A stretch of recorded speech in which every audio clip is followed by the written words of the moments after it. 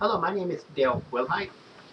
If you want to find out anything about me, go to MySpace or Facebook where I have an account or accounts, and I'm also on Twitter. Right now, I'm in the northernmost islands of Hawaii. I'm in Lahui, Hawaii, and be here through till maybe 10 o'clock tomorrow morning. Then hopefully I'll be heading for Oahu and then to the Big Island. If things work out, I'll be staying in one of those islands. If not, I'll be heading back to the mainland. This is a very important subject that deals with why, or asks the question, why can't we men uh, be faithful to one woman? Why is it that we men have this need to, or sometimes fantasies, to be with more than one woman? I mean, we know they do that in the Middle East and many Islamic uh, cultures. I still think they use their religion to get more wives, and that's why they like it so much. Just like some Mormons, not most Mormons, but few Mormons, the extremists, try to claim that polygamy is okay and having sex with a 12-year-old girl is okay, and they're just pedophiles. There's no other way to put it. They're just pedophiles. And they have that in Islam as well. We just had an Islamic Nigerian, I think he was a senator, that was married his 12-year-old cousin or this 12-year-old girl, and he's like in his 50s or 60s. He's a pedophile. There's no other way to put it. He's a pedophile. Geez, my mother married at the age of 12. Even though the guy was 18 years old, and her reason for getting married was she was trying to get out of the foster homes because nobody would adopt her. I'm sorry, even though he's 18, that's a pedophile. At the age of 18, the youngest girl I ever dated was 16. Her name was Tina. I wouldn't go below 16. Because even as an 18-year-old kid, I knew that you don't date girls 12, 13, 14 years old. I'm sorry, it's just wrong. But, if it's lawful, it's lawful. Nothing I can do about it. But it ain't lawful to me. Anyhow, the reason why we males, and I'm not necessarily including myself because I outgrown trying to date two women at the same time. That was the boy in me that used to do that as a teenager. But the reason why it's biblical. You go back to the book of Genesis, and you'll see that, people back in those days had, males had multiple wives.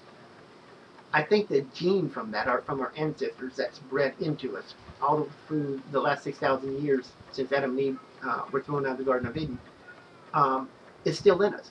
We have things that have been passed down from our earliest ancestors. And we males, our ancestors on the male side, of course, had and married multiple wives.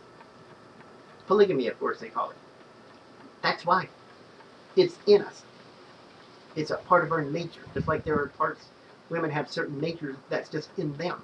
And it can't really be changed, even though it might be wrong, and you have to fight it. We males have to fight what's in us that's been bred into us from, again, the beginning of time, because we know it's wrong. And it's just a battle that a lot of men don't want to fight. It's just as simple as that. It's bred in us. Again, there's no excuse for it. I'm just simply trying to state a fact. It's bred in us. It's part of our nature. You can go back to the book of Genesis and you find out that polygamy was quite common. But in those days, that was it was a different time. There were needs for polygamy in those times, possibly. But technically, or biblically speaking, as far as the New Testament is concerned, one man, one woman, period. End of subject. There's no need for polygamy anymore.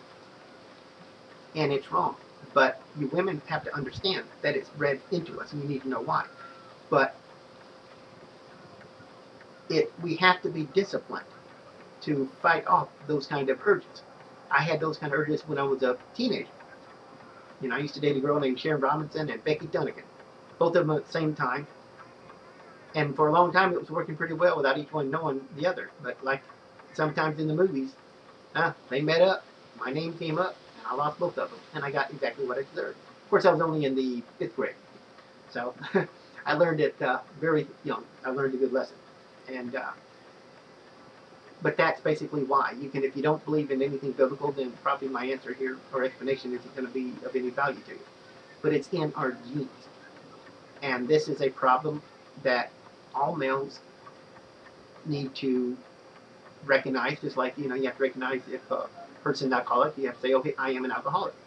A person that has or a male that has a tendency to not be satisfied with one woman, is going to say, hey, I've got a problem here. I've got this polygamous type urges, you know, where I just got to have more than one woman. And then like an alcoholic, they've got to deal with it, fight it, and overcome it. There is no other way. So I hope this explanation, it will satisfy some people. That's not going to satisfy most people, but it's true. It's part of our nature. There's a lot of things that are bred in us that we have to overcome. Again, for me, it's easy. I overcame it a long time ago.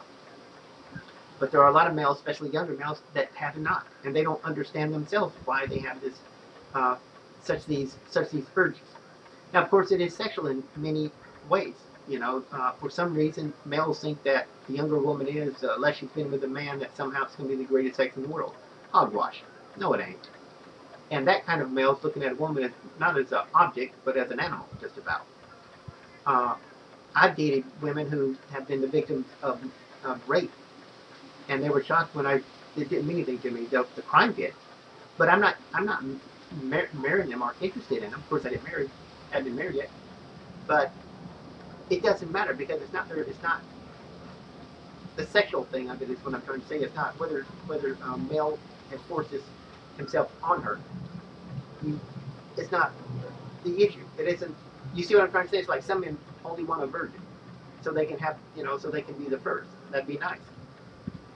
But when a male dates a woman, whether she's been a victim of incest or rape, and all of a sudden if you lose interest, there's something wrong with you, not with her. That's what I'm trying to say. Of course, sexual attraction is everything.